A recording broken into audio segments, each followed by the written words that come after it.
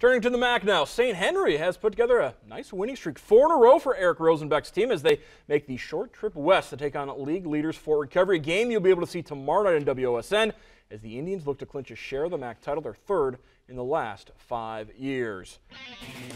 Packed house as you would expect the Fort Side Fieldhouse first quarter action. Nice passing. Alex Kaiser gets the lay-in for the home team.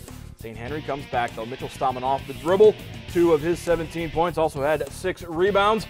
Indians, Kaiser, pump fakes, finds Elijah Collig, future Findlay Oiler, puts it up and in, but look at this, St. Henry, the stunner, as the Redskins win big on the road, 61-40. Ryan Mikesell, the double-double, 10 points and 15 rebounds. Will make things interesting next week for Fort Recovery as they take on Marion Local.